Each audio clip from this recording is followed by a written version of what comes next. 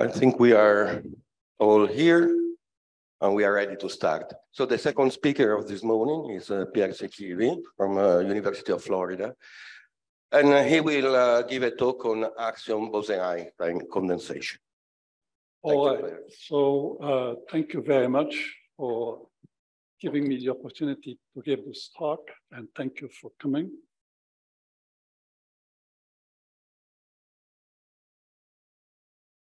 So this is work done in collaboration with Charlie Yang, Oscar Erken, Haywood Ham, Nilanian Banik, Elisa Todorello, Franca Chakrabarti, Yachi Han, and Antoni Gonzalez over the last 15 years or so.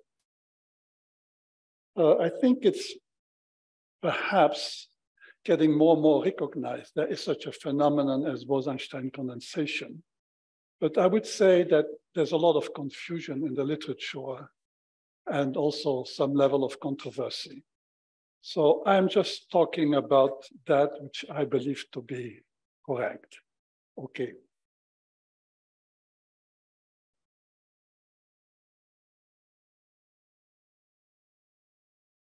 The thing that I would like to say is that it's two things. Actually, that dark matter axions are different from other forms of cold dark matter, like WIMPs or sterile neutrinos, in that they make a Bose-Einstein condensate. That's first thing. And the second thing is that actually the difference is in principle observable. And there's actually a third thing, is that I would claim that the evidence, in fact, supports the idea that axions are the dark matter because they are form a Bose-Einstein condensate. This is revealed in the study of the inner caustics of galactic halos. I'm making no assumption other than the QCD axion. As you know very well, axions are special in the sense that they have both a thermal distribution and a cold distribution. And the difference is that at QCD time, which I call T1, which is of order 10 to the minus 7 seconds, when the temperature is about 1 GeV, the hot population has momenta of order GeV, whereas the cold population has momenta of order the horizon at QCD time, which is much smaller by roughly 18 orders of magnitude. Cold axions are produced at that time by the so-called vacuum realignment process, where the axion field begins to oscillate. This is very well known. The density of axions produced is increasing when the axion mass is decreasing, and roughly accounts for the dark matter of the universe when the axion masses of order 10 to the minus 5 or 10 to the minus 6 eV, with, however, very large uncertainties. This population of cold axions has somewhat extraordinary properties. It's extremely cold. You can estimate the number density at the time. This is the line in green. And of course, that number density goes down like the scale factor cubed. You can estimate the velocity dispersion from the momentum dispersion, which is given by the QCD horizon. And that also goes down like the scale factor. What's invariant is the phase space density, the number density in physical space divided by the volume in momentum space. And in units of h bar, this number is huge. It's like 10 to the 61. I think it's the most highly degenerate fluid ever conceived of.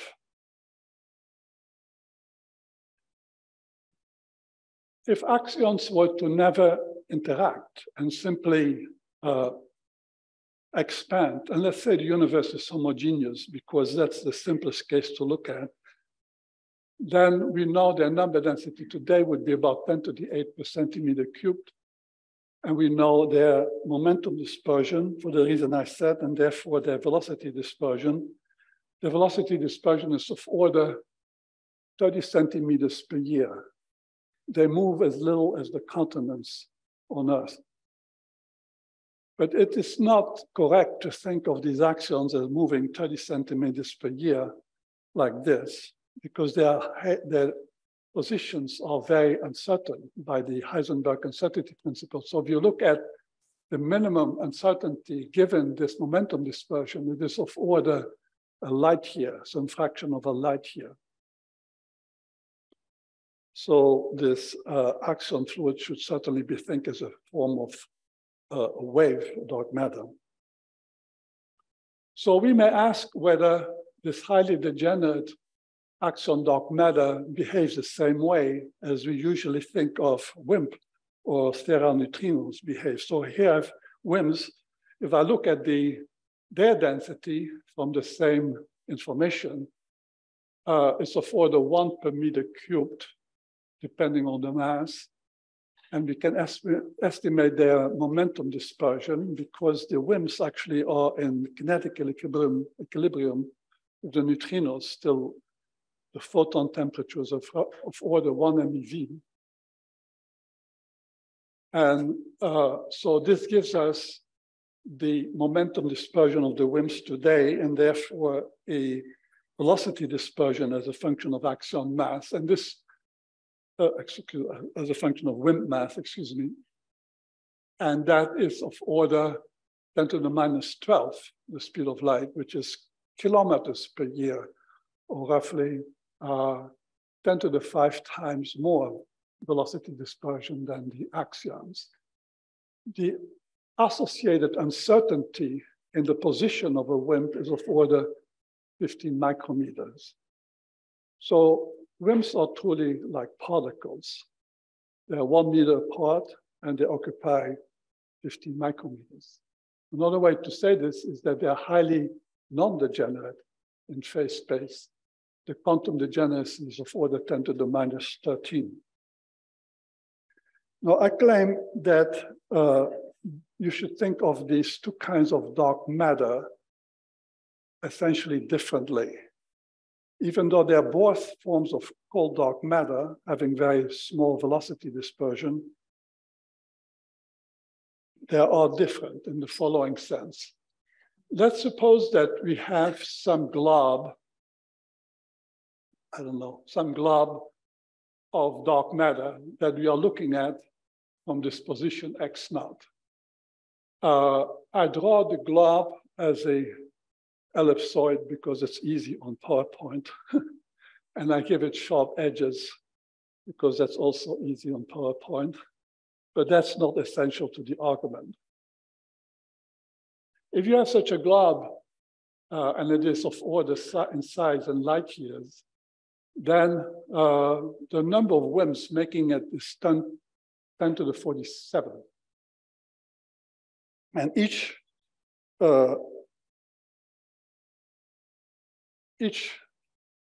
has position, significant position differing by micrometers. So in other words, you can construct this glob with WIMPs with tremendous precision.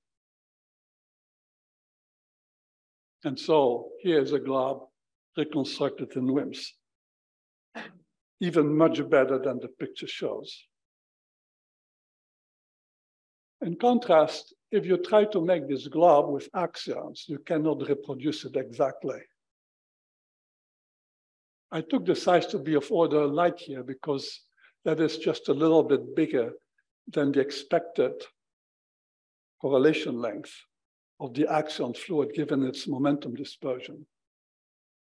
So there are 10 to the 62 axions in this glob, but there's 10 to 61 axions per state. So in other words, there's only 30 states that the axions can occupy. I represent this, sorry for the crudeness of my cartoon, by little circles. Each circle is supposed to be a possible axion state, and there's of order 30 such states. So what does that mean? First of all, you cannot reproduce this arbitrary mass distribution perfectly on this scale. But also the correlation length in the Axion fluid is of order the inverse of the momentum dispersion. I don't think I need to explain this, but I'll do it anyway. So the Axion field in the non-relativistic limit is described by a wave function. By the way, this is a representation of the classical Axion field. The fact that it is a wave function, which you usually associate with quantum mechanics, let it not confuse you. When you describe the Axion field by a wave function, you're strictly doing classical field theory. Okay, but in the quantum field, in the quantum fluid, the axions occupy a certain number of states of order 30 for this glob, and each one is described by a wave function. So if the momentum dispersion is delta P, then the correlation in the density is of order, correlation length in the density is of order 1 upon delta P. This is easy to see because the density is given by this formula. And if P and P prime can only vanish, have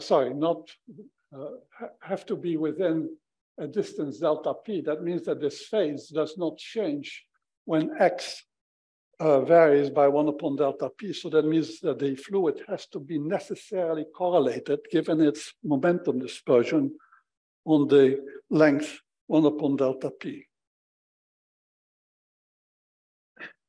Now, if that's so, well, it is so, I think it's logical, then you must expect very large fluctuations in the gravitational field that the Axion fluid produces. Aside from its average value, the fluctuation in the gravitational field is of order 4 pi g, the density times the correlation length. Because if something is as density rho and correlation length L, then of course it produces the gravitational field. So to make the contrast with WIMPs, let me consider the homogeneous universe. The homogeneous universe is a useful laboratory. It's simple, right? It's homogeneous, and one will less easily get confused by talking about it. So in the WIMP case, the gravitational field is 0. If you're in a homogeneous universe and you're sitting in it, there's no gravitational field on you. And in the Axion case, there's no gravitational field on you on average. In the WIMP case, it's also true on average, but the fluctuations are extremely small. Whereas in the Axion case, the fluctuations are given by the formula at the top.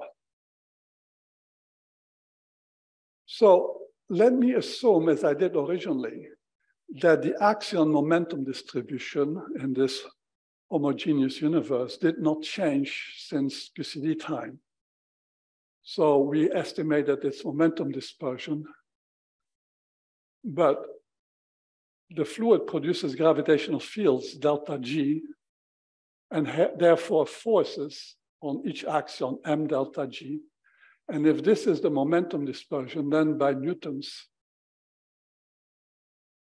second law, this is the time scale over which each axion will change its momentum by order the momentum dispersion. So in other words, that's a time scale in which the whole distribution gets rearranged completely, say, at 100% level. Is there a question? Feel free to.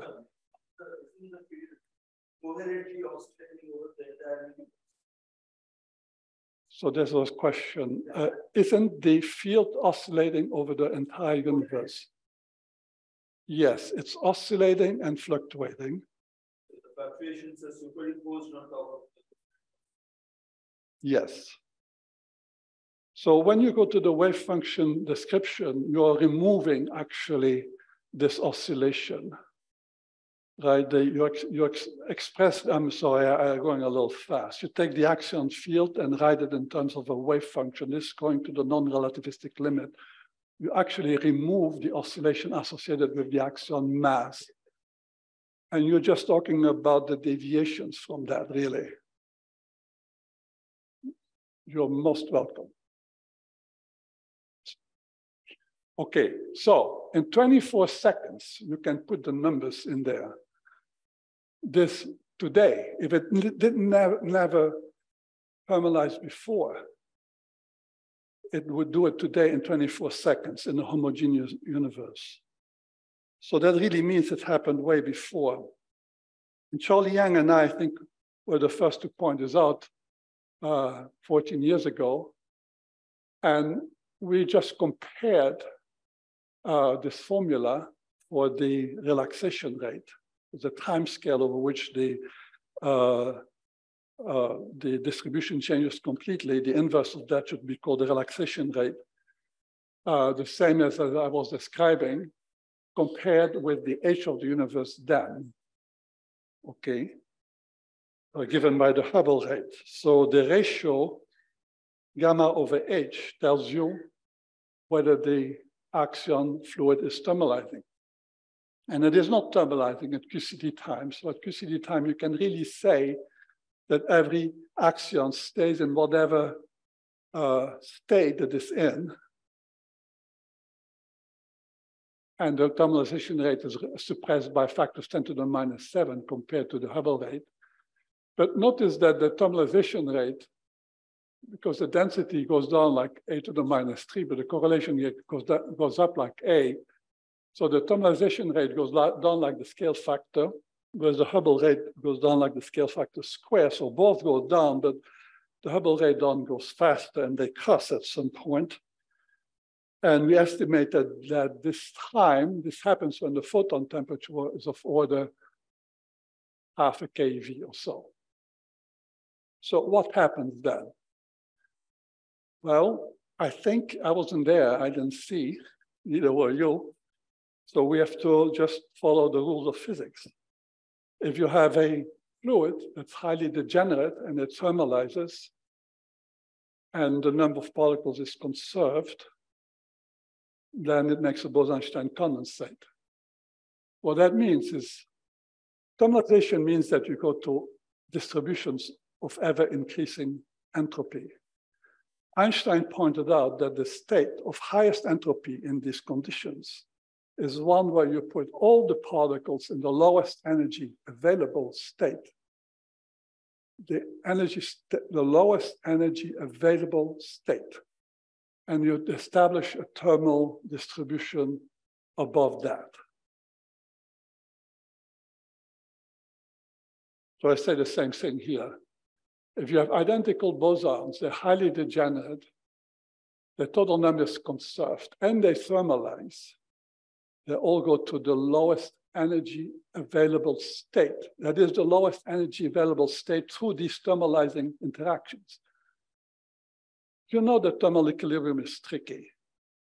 I think Feynman said, and is one of his memorable phrases, thermal equilibrium is when everything that happens quickly has happened many times over, and everything that happens slowly has not happened yet.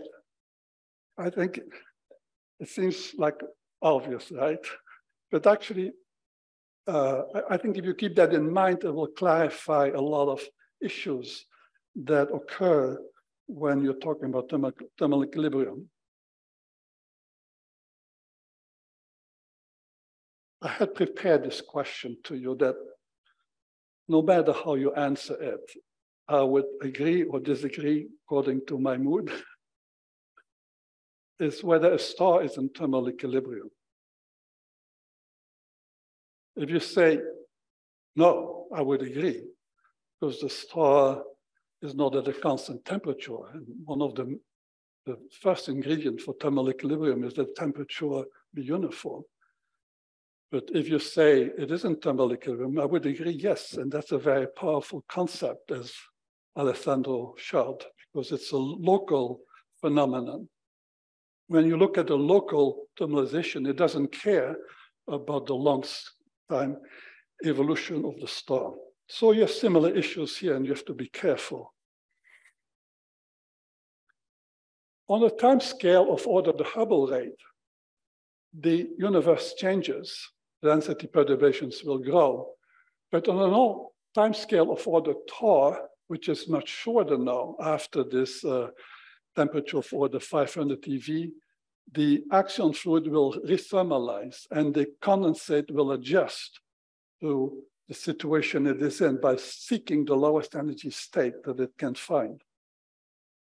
So my next statement is going to be that you should expect the possibility of the generation of vorticity in the axion fluid when this is possible, because the axions can move from states between states of different vorticity by changing, for example, from a state of angular momentum 3 to plus a state of angular momentum 4 to one when this angular momentum is conserved, but the axions move between states of different vorticity. No, vorticity is not a word. I had to learn this word. Maybe it's useful. What do I mean by vorticity? If you have a closed curve, which I drew last night, it's not very well done, but let's say it's a closed curve. It doesn't have to be smooth, actually. If you integrate if you look at the circulation of the velocity, that is the vorticity associated with this closed curve. And by a famous theorem, this is the same as the flux of the curl of V through the surface and closed. Generation of vorticity is impossible with Wim dark matter because Wim dark matter satisfies the Euler equation for the Wim dark matter fluid is given there. The time derivative of the velocity field following the motion is the gradient of the Newtonian potential. And that's a gradient. And you can show in a page or so that if the WIMP initial fluid has no vorticity, then it will never acquire vorticity. And it does not have initial vorticity because the rotational modes are all damped by the expansion of the universe. And okay. So now, if you have a classical wave dark matter, that is like often described. So the dark matter is described by a scalar field, and you go to the non-relativistic limit. Then the Euler equation is actually like WIM's, except it has an extra term, which is the gradient of what's called the quantum pressure, confusingly called the quantum pressure. First of all, it doesn't have the dimension of pressure. It's dimensionless, as you can see from the equation. And it has nothing to do with quantum mechanics because it has to do with the wave nature of the fluid and the Heisenberg uncertainty principle. It just expresses the fact that if you try to put all the fluid in one location, you must give it momentum dispersion and it will disperse. But you see, because it's also a gradient, the associated force is also a gradient. You do not produce vorticity if you have classical field description of the dark matter.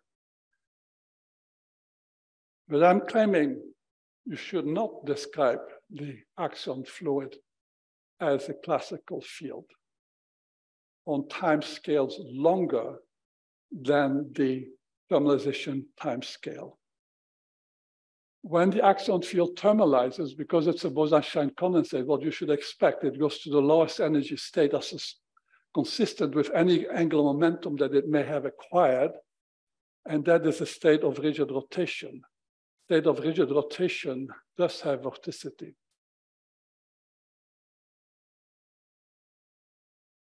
So for emphasis, a quantum scalar field differs from dark matter on time scales longer than a thermal I should say, yes, okay, quantum scalar field differs from ordinary cold dark matter, either described by WIMS or by a classical scalar field on time scales longer than its relaxation time.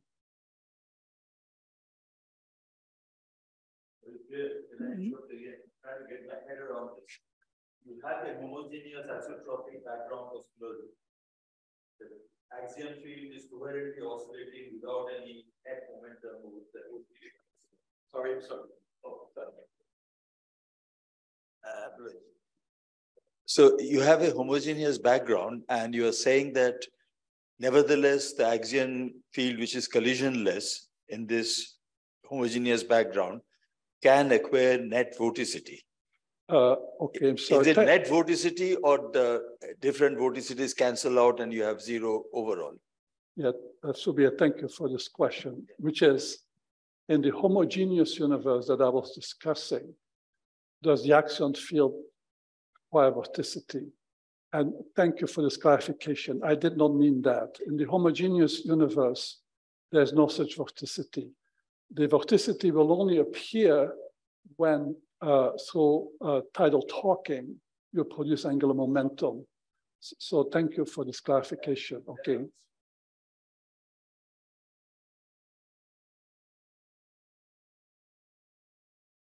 So I want to emphasize that this behavior has nothing to do with loops. When I was taught quantum field theory, I was told that loop corrections are quantum mechanical, trigraphs are classical. That statement is actually not correct. Correct statement is that the loop expansion is an expansion in powers of h bar. That's easy to show. But it's not true that all quantum effects are in loops. The effect that I'm talking about has nothing to do with loops, but has to do with quantum statistics. The difference in behavior, say, of the quantum photon fluid, which has a Planck distribution, versus that of the classical photon fluid, which has a Rayleigh Jeans spectrum, which has an ultraviolet catastrophe. In classical mechanics, you say every mode has equal energy, there's equipartition. But that's not true in the quantum fluid. So that's a difference in quantum statistics. It has nothing to do with loops. No, I think that this stuff is really, seems pretty compelling to me, that you should not expect when the system thermalizes, you should not expect the classical system and quantum system. Yes, sorry, I have a question to the previous claim, just the previous slide. So essentially, when you are talking, I'm not talking about quantum loops. I want to know what's happening with the vorticity in a global sense, because when you say vorticity emerges, it means that essentially you are changing the boundary conditions at a very large distances.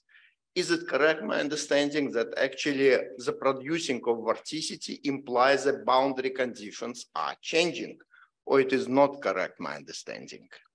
Okay, the question is it correct to say that when the vorticity changes, the boundary condition is changing at infinity? And the answer to this, as far as I can tell, is that it is changing in the classical field theory. That is to say, every state, every wave function has a vorticity that you cannot change unless you change the boundary conditions at infinity, as you're saying, or unless you bring in a vortex. But I'm emphasizing that in the quantum fluid, the axions move between wave functions with different vorticity. And so you can change the vorticity in the quantum field, in the fluid described by the quantum fluid. For example, still, I want to clarify. When I say you change vorticity, You just take the boundary conditions, you take the integral at a very, very large distances, and it must stay the same. If you are talking about specific quantum field theory with the specific boundary conditions, and you quantize your field with the given boundary conditions, or you are talking about some different, not canonical ensemble, but something else. No, I'm saying, let's not take the boundary conditions at infinity. Let's just consider this process, which I think you agree, hopefully, is allowed. Axion scattering with different states of angular momentum, 3 plus 5 goes to 2 plus 6. This is allowed in the quantum theory. Axions jump between different states and the vorticity changes. What you're referring to is that the vorticity of a classical state, classical wave function cannot change. But in the quantum theory, the axions jump between states and therefore can change vorticity. Okay, but what it means normally when you are talking about classical classical wave function, what it means, you consider coherent coherent superposition in terms of quantum states. When you say change the quantum state, means that your coherent wave function is different now after this process. So coherent state, it is a superposition of quantum states. Now I consider coherent state as a classical wave function. Very good. It's exactly what I am doing all the time. Now your wave function, coherent wave function, is different because essentially superposition is different now. No. You're talking about the coherence of the state of one oscillator. So if you talk about one oscillator, it can be in a coherent state, right? Or not coherent state. Actually, that's irrelevant to this discussion. What I'm talking about is that you have many oscillators and the quanta jump from one oscillator to another.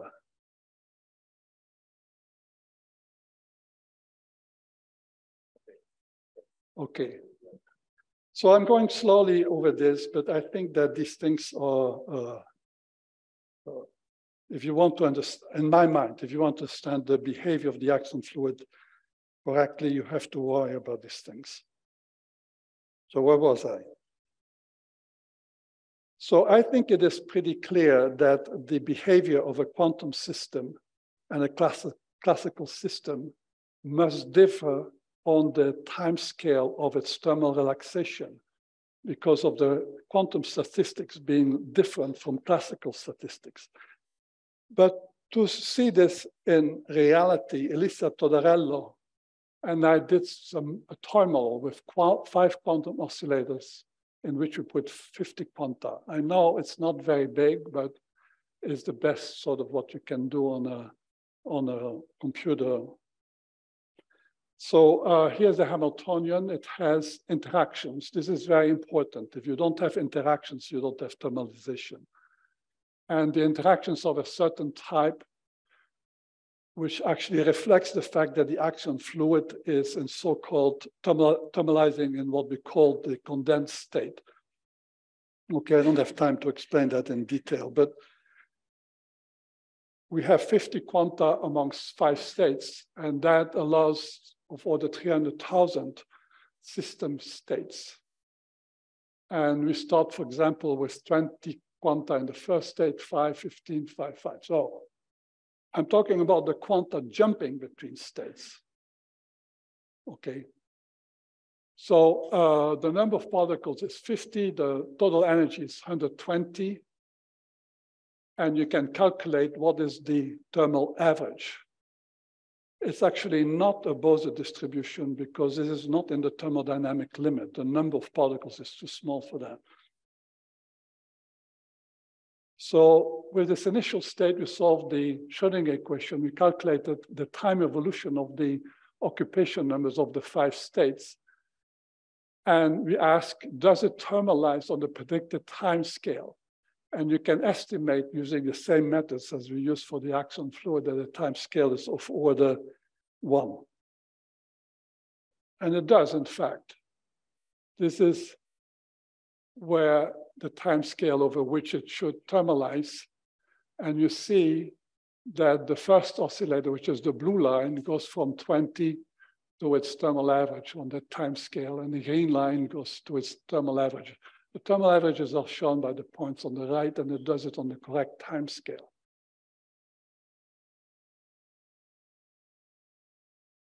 We also looked at the classical behavior. The classical behavior is given here. Now you see that initially, the classical behavior is similar to the quantum behavior, like the green line first goes down, the blue line first goes up, this line first goes down, and so forth. But it never thermalizes. These are actually what's supposed to be the classical oscillator averages given by equipartition. So what do we learn? The system, quantum system thermalizes on the expected time scale. The classical system actually does not thermalize, even if you wait a very long time. This is actually not news.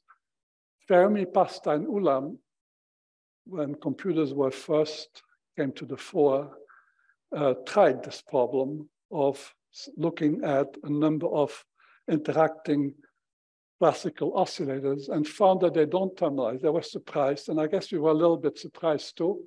But I think we understand that the reason this does not happen is that we have 5 classical oscillators. The energy sloshes back and forth between these oscillators too coherently. Okay, it doesn't, the fluctuations are very large. So the classical system, also the classical system does not track the quantum system. Okay, so I have, yes, please.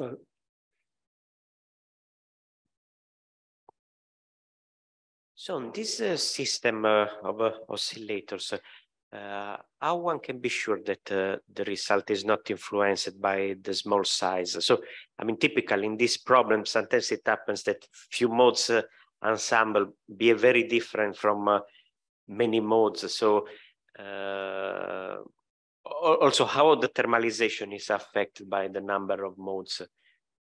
Yeah, so we were limited by the computer size, basically. If you go, we did make larger numbers than 50 up to 100 and so forth, 150, I think even, but the behavior was always the same. Then we ran out of computing power. But I think that when you look at this, it does seem to do very much to behave like expected. Every oscillator, after oscillating a little bit, goes to its expected thermal average. So I feel, first of all, that's what we expected, and that's what it does. So Alessandro, you're skeptical, that's very good. Every scientist should be skeptical. No, it's that typically, I mean, this sort of problem, sometimes the number of modes plays a role, but of course you are limited because you cannot extrapolate. Yes, we did some extrapolations increasing the number of particles, and there's actually much more to be said about this.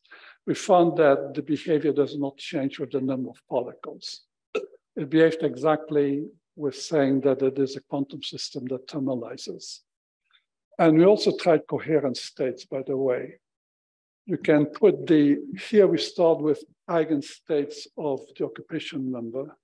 We also build coherent states, but they thermalize just at the same rate as the eigenstates of momentum.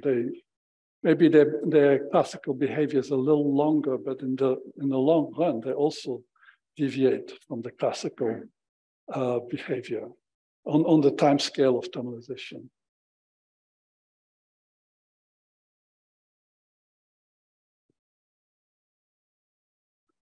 Okay. So Here is my cartoon of tidal torque theory. Sorry, I'm not very good. So this is supposed to be our galaxy. This is supposed to be a neighbor like M31 very early in the history of the universe when they're relatively close.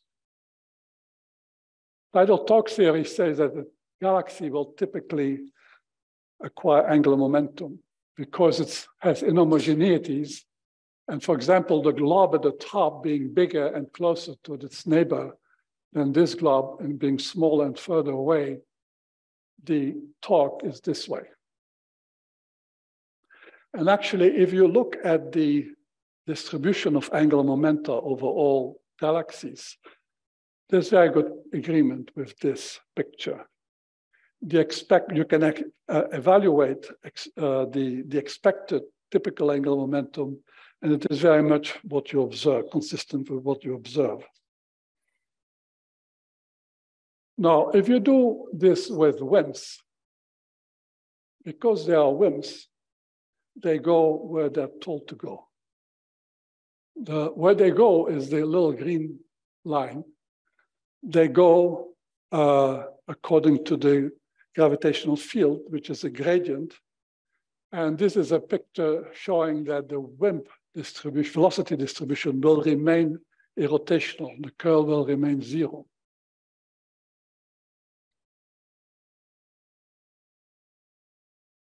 But this is what I like about them. Axions don't go where they're told to go. The fields tell them to go according to the red lines, but the axions rethermalize. They interact amongst themselves. And they go to the lowest energy state consistent with the angular momentum acquired. And that is a state of rotation. The lowest energy state for given angular momentum is actually a state of rigid rotation, and therefore a state with vorticity. So this is also in response to Subia's question. So this vorticity appears with tidal torquing.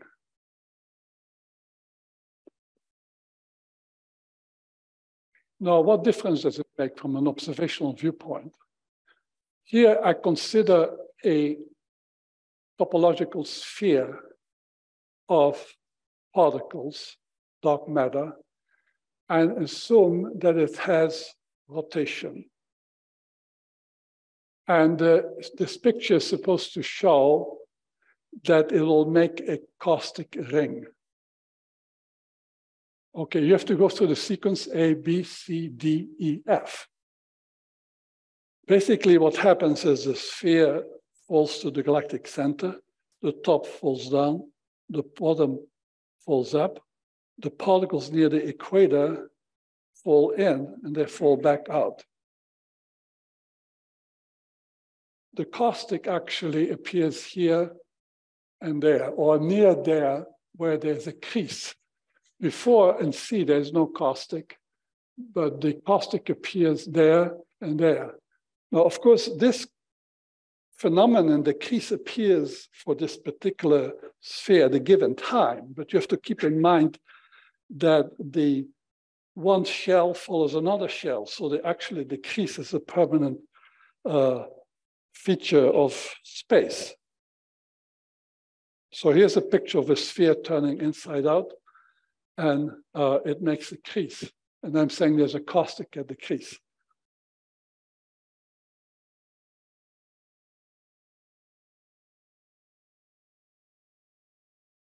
So this caustic is a particular catastrophe, or singularity, maybe is a better word.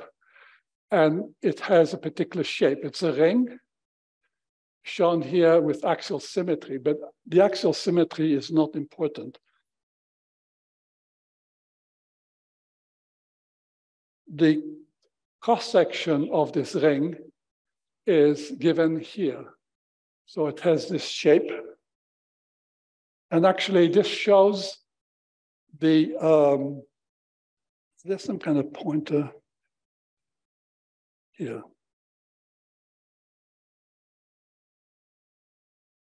Oops.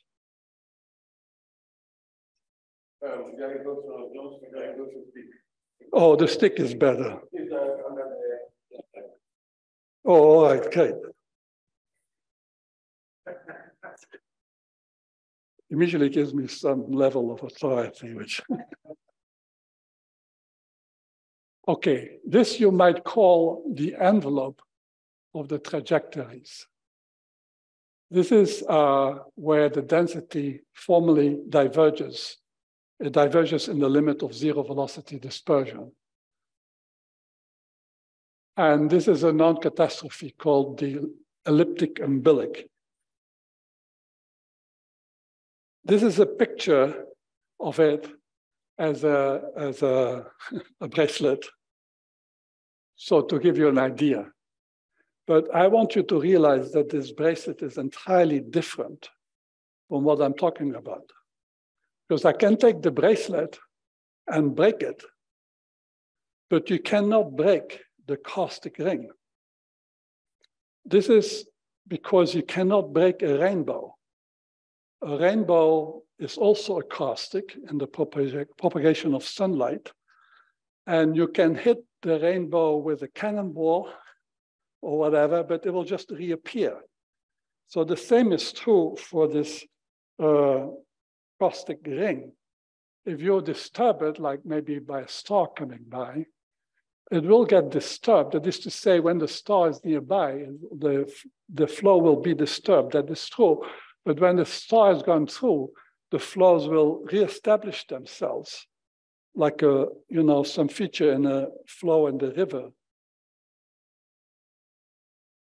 Also, this picture by Arvind Natarajan shows that this structure is stable. That is to say, if you have no axial symmetry, a more complicated infall, you still have a ring, and that still its cross-section remains this elliptic umbilic. Now, if you have ordinary CDM like WIMPs, then the velocity field remains irrotational, and you still make an inner caustic. That is to say, when the WIMPs fall in and out, they still make an inner caustic. You always must make an inner caustic, but it is different. And I'm now going to claim that there's evidence for the kind of caustic made by axions. So that's why I claim axions are better. This is the property of any collision that's fluid, that you get a caustic. That you're right. Thank you. So what's the difference between WIMPs and axion? Thank you, Subir. Thank you, Subir. Excellent question, because I know the answer. Every collisionless, cold collisionless fluid will make an inner caustic. But the caustic that is formed depends upon the velocity distribution before it falls in. When the velocity distribution is rotation free, you have a caustic that has this kind of structure. When you have rotation, you have a caustic that is has this kind of structure. So the difference between axions and WIMPs is that because axions thermalize by gravity before falling in, they go to a state of lowest energy for given angular momentum, they acquire rotation, vorticity. They make this kind of caustic and not, which is different from that of WIMPs. That's the logic. Know what the size of this ring is, how much angular momentum they are required to put it. Thank you, Subir. This is my next topic, because I claim there's evidence for these rings. And for that, you have to make some prediction about where they are. And for this, we used a self-similar infall model, originally due to Fillmore and Goldreich and also Böttcher, but the original model has no angular momentum. So with Igor Katschoff and Yun Wang, we added angular momentum, and then you can predict where these caustic rings are. And you find that in our galaxies, they should be at 40 kiloparsec divided by an integer. So 40, 20, 13.3, 10, 8, and so forth. If in another galaxy, you should scale it according to the rotation velocity. And each galaxy has one number, which we call J max. I claim evidence for this. And the evidence is based upon the fact that these rings lie in the galactic plane. And some of the evidence is based upon the line in the galactic plane. And this disturbs the rotation curve of the galaxy. And actually, where you have this divergence in the density, you have a kink in the rotation curve.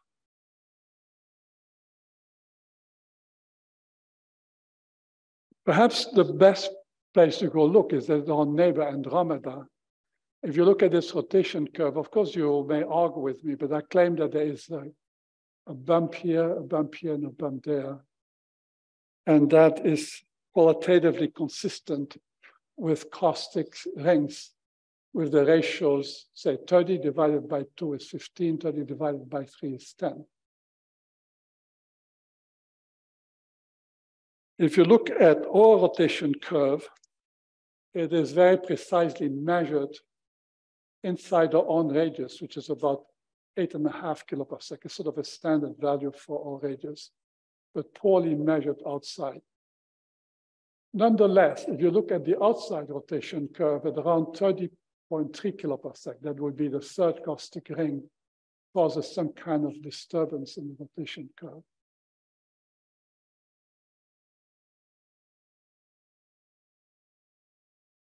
If you look at our own galaxy, now I'm looking at the inner rotation curve measured in carbon monoxide, which allows much higher resolution as hydrogen.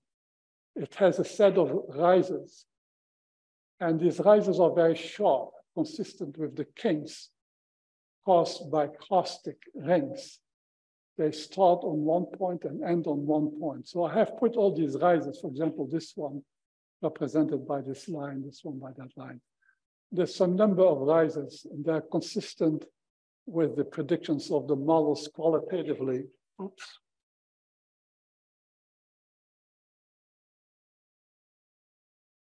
Let me just hold this. Okay, which are shown by the vertical lines. Now here is a little line, the significance of which I'll now explain. Oops.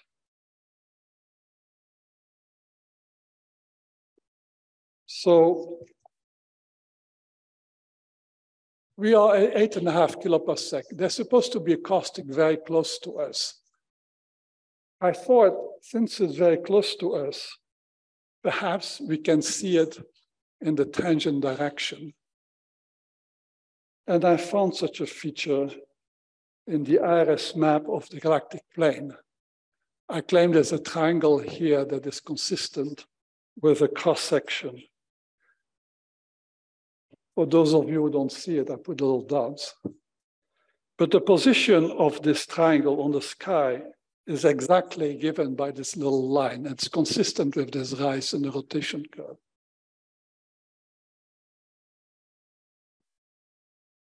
Now, people told me, okay, this is fine, but how come you can only show a caustic on one side? How about the other side? So I was delighted to see the map of Gaia, the sky map of Gaia, the galactic plane. Now, Gaia actually shows not infrared radiation, but shows starlight. And where you see darkness, you actually see dust, right? Because the starlight doesn't get through. This feature here is the triangle on the left. I put a little dot there because I don't trust you to see it. But there's also a triangle on the other side.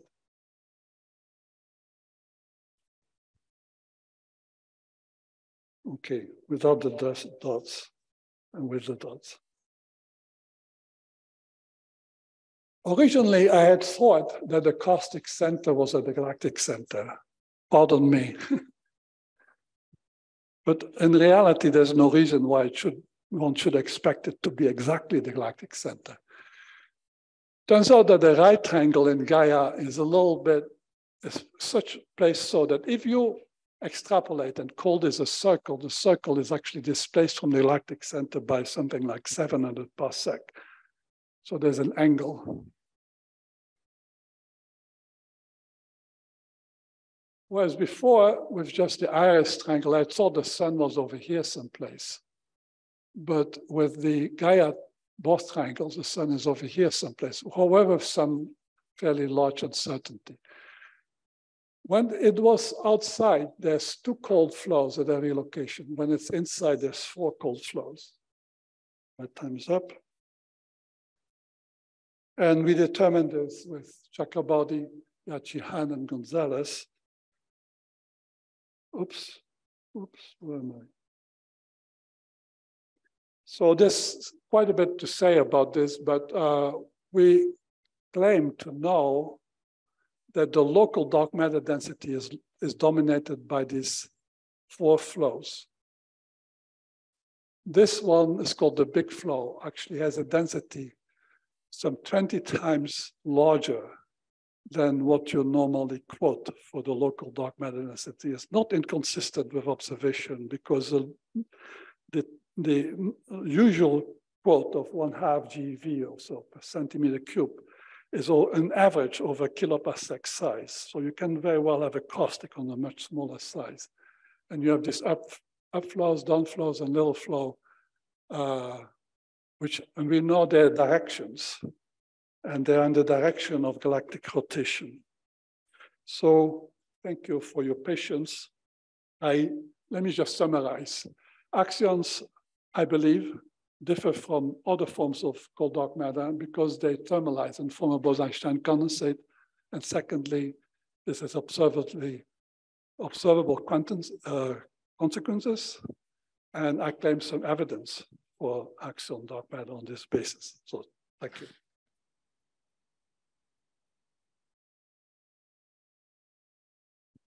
Well, thank you, Pierre, for this fascinating talk.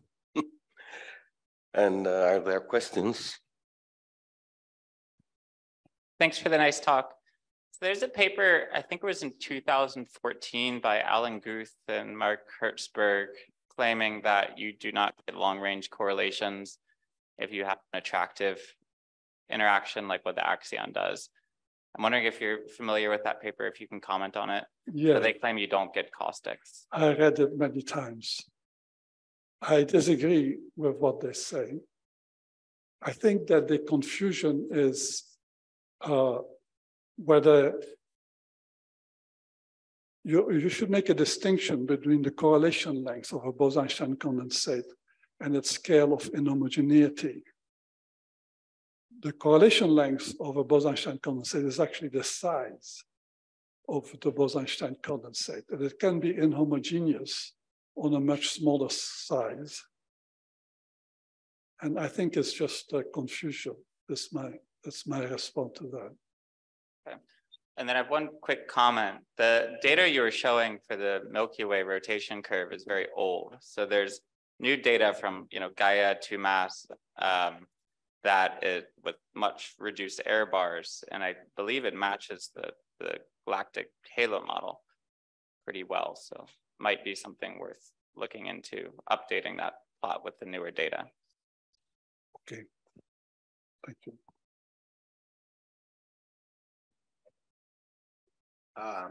Pierre, I have 2 questions actually, one about physics and one not about physics. About physics first. So essentially, in normally when you discuss vortices emerge, we have some kind of topological invariant, something like Chern-Simons or Pantriagin index, whatever you want to call it. But nevertheless, in mathematics, it is a conserved. It cannot be changed. In physics, of course, we know it can. In principle, but we have to know what is the reason for changing of the topological invariant. It's about physics and not about physics. I know that there are actually Bose condensation, it is a matter of debate. Still, it's a matter of debate. So I know your view, and I want to know actually opponent's view as well. So essentially, I want to know why it is a still matter of debates. Okay, thank you. Sorry, what is a matter of debate? So Bose-Einstein condensate, do you have a condensation or you don't?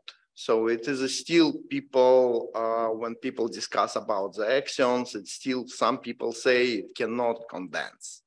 You know, I give that which I believe to be correct, okay? I think it is a confusing topic, and I've tried to explain why it is confusing.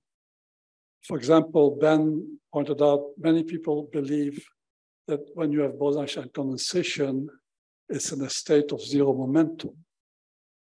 I think, I don't know, that's not what Einstein said, okay? It's only in the state of zero momentum in an infinite box, and there's no potential, background potential. That has the zero momentum state has nothing to do with Bose-Einstein condensation. Yet I think this is what Alan Guth was saying, because you cannot expect it to be homogeneous. You should not expect it to be a Bose-Einstein condensate. I would disagree with that. So I say, when it thermalizes, it goes to a lowest energy state available to the particles, given the context in which it is. And that's not going to be a state that's homogeneous, but it is a Bose-Einstein condensate in the sense that all the particles go to the same state. Almost all the particles go to the same state. Yes, exactly. It's a different. Okay, coming back to the topological invariant, can you explain actually what's happening with just not with mathematics? I know in mathematics topological invariant must stay the same, but nevertheless, vorticity is changing in your processes. So I want to know how topological invariant is going to be changed, not in mathematics, in physics. What's happening on the right-hand side? So what happens is that every state has its own vorticity. That is to say, every particle state has its vorticity. But the quanta move between states, and therefore between states of different vorticity. So it's not inconsistent in the quantum theory to change the vorticity.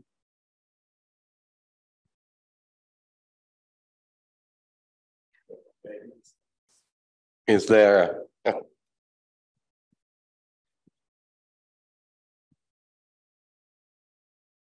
So you basically said if you treat, let's say, all non-relativistic physics as a perturbation, you get some observable effect, which will be different in quantum and in classical physics after a certain time. There is paper in which Dwali and Cell estimated quantum breaking time in full relativistic system, and let's say for usual axion, it cannot be observed, let's say, in Hubble patch. So in your treatment, for instance, can we say that it's really quantum breaking, so it's really difference between classical and quantum system, or it's an artifact of non-relativistic approximation? And that says that this non-relativistic approximation is not valid on top of this like global oscillation. I don't think whether it's relativistic or not relativistic makes a difference. I do say that the quantum break time, which some people use as a time, we call it the duration of classicality, but the notion is the same, is much shorter than the age of the universe. And I gave the reasons why I think so. Because in this cold axion fluid, the gravitational field fluctuates and changes the momentum distribution on a time scale much shorter than the age of the universe. But you throw out, let's say, all relativistic effects. You treat the, let's say, fluctuations non-relativistically. So, for instance, can that, like, the short time can be a sign that relativity doesn't have enough time, let's say, to make it bigger, like this quantum break time? Well, the Axion fluid is non-relativistic after the QCD phase transition. So maybe there are relativistic effects that change the quantum break time, but I don't think they're relevant to the Axion fluid. The Axion fluid is non-relativistic after QCD time.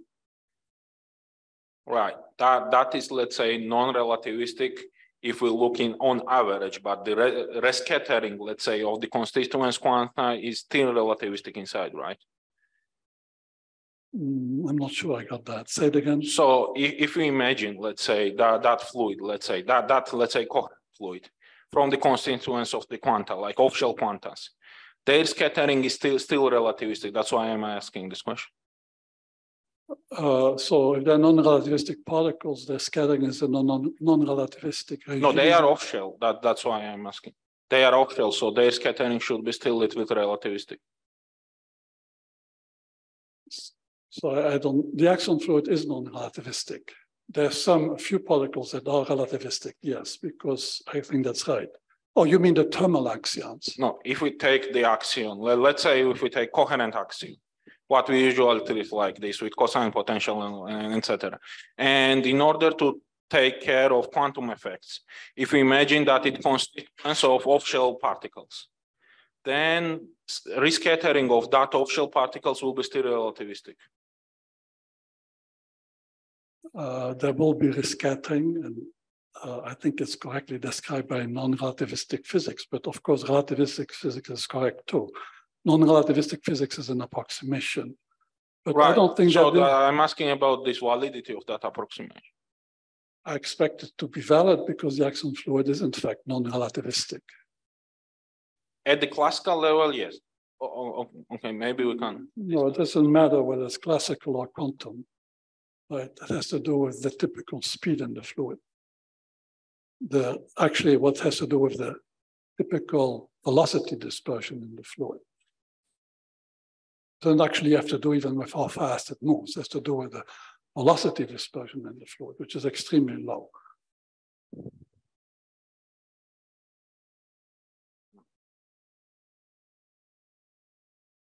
I see.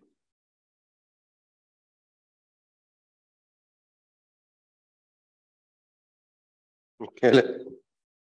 So, does it make a difference to your story whether you are in the pre-inflationary or post-inflationary scenario?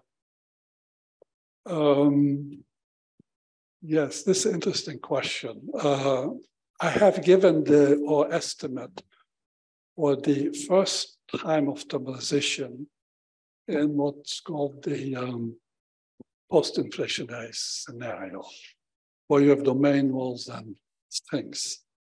It's not clear to me that this estimate is correct in the other scenario. We're working on it.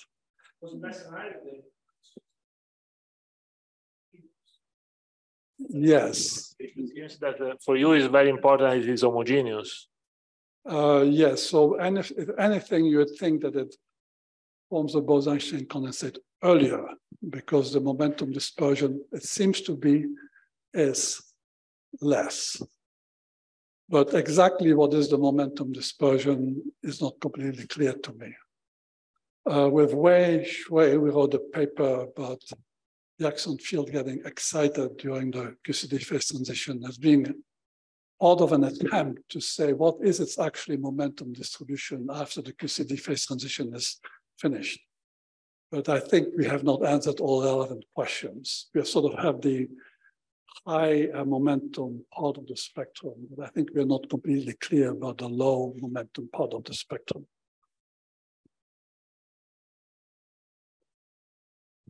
Yes.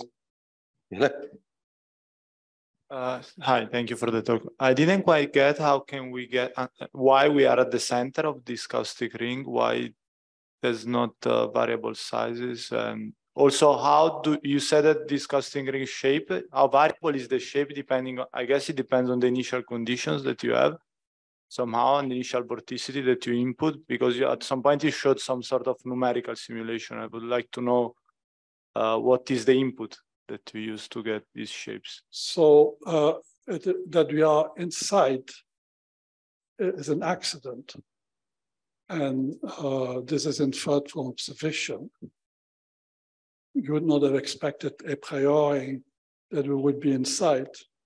We could be outside, but we could be inside. It's not something that you could have guessed correctly just from thinking, I think, as a theory paper. I think you need to observational input. If you, the expectation was that there are caustics at 40 kiloparsec divided by an integer. So 40, 20, 13.3, 10, and 8. Actually, if you do it more carefully, I don't know, of course, what all the uncertainties, but the estimate was 8.4. And we are at 8.5. So it's an accident.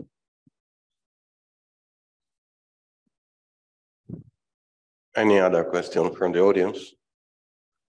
Yes? So I'd make a comment. So the idea is we're in the big flow, and the big flow has 20 times our expected dark matter density. So there are many experiment haloscopes out there, and they maybe go to a little bit above KSVZ. They would be quite sensitive, maybe even to DFSE Axion. So that the message is keep looking, even if you don't get all the way down, right? That's what I would do. But I'm very glad that the haloscopes are as sensitive as you have made them, because it's easy to lose sensitivity, as you know. Yes. It's very hard work to acquire sensitivity. So yes, but I do think that it's wise to just look over a wide range with less sensitivity. Not lose too much, but yes, I think there's a real discovery potential. Mm-hmm. Yes. Really quick question. Would you call a laser with an intrinsic width a BEC? Would I call a laser a BEC? With intrinsic width, because every system has a loss, so it is bound to have some width. So would you call that a BEC? That's my question. I thank you for this question. I think the word BEC is much abused. Many people call a classical wave a BEC. So if you have a call on your cell phone, you're receiving a BEC. I think that's an abuse of language. Actually, you don't need Bose-Einstein condensation to understand that. You just need classical field theory. But your question was about the laser. So once the light has left the laser, it obeys classical field equations. It's non-interacting. And actually, if you just look at that light, you may guess it comes from a laser, but there's actually nothing rigorously telling you it comes from a laser. So maybe so what caused as you know, the laser light is the fact that the transition between atoms is stimulated by the background light, and more light gets put into the same mode of actually an optical cavity, and that's the laser light. And you're asking me what I call that a BEC. Well, I think that's a very good question, because a lot of confusion in physics has to do with words. But my opinion about that is no better than yours. I would not call it a BEC, I think. But you could argue about it very reasonably, I think.